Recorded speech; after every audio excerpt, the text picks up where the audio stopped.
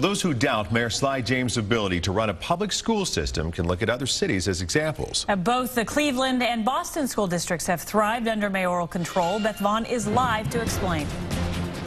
Yeah, Krista, eyebrows raised yesterday when Mayor Sly James offered to run Kansas City public schools. But the model used in Boston has led to a 20-year sense of stability. That's according to the spokesperson of Boston Public Schools, who claims more students have stayed in school in the last 20 years, while a mayoral committee ran the district instead of an elected school board. He reports the mayoral governance structure has taken politics out of the business of education, allowing committee members to focus on student achievement. Plus, for the first time in the school district's history, it's been able to consistently balance the budget without going into the red. The district believes these are all signs of progress.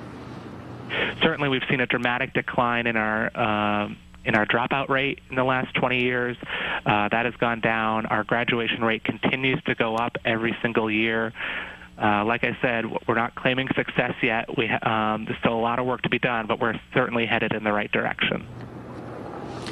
Mike Wilder says Boston's history of strong, long-term superintendents has helped the district. That's certainly something Kansas City hasn't seen in quite some time. We're live downtown. Beth Vaughn, NBC Action News.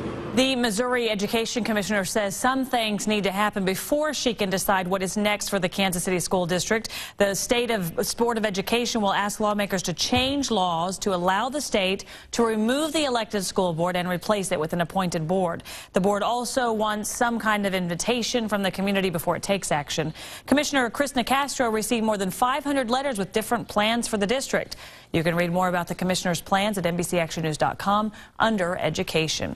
As the state gets closer to a decision on the future for the district, we're here to help explain what's next. Join us December 15th. In every newscast that day, we're dedicating time to examine the issues facing Kansas City Public Schools and surrounding districts.